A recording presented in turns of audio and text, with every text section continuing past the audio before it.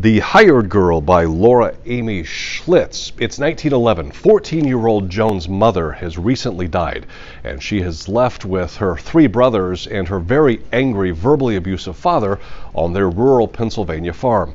After Joan's dad burns her few remaining books as punishment, Joan summons the courage to run away to Baltimore. There, she realizes she is in way over her head, but is rescued by a wealthy Jewish family. Joan is big for her age, and she tells the Rosenbachs that she is 18, old enough to be on her own in the big city, rather than her real age of 14, which would get her sent back to the farm.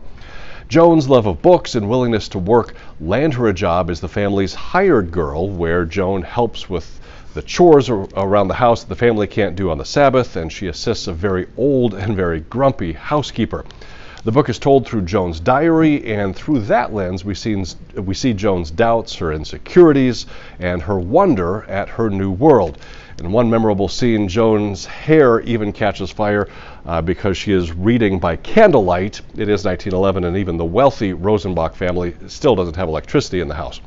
The Hired Girl is a fascinating book, both for a historical perspective of daily life at the turn of the 20th century, as well as a coming-of-age story of a young woman who is strong and determined enough to write her own story in an age when few young women could.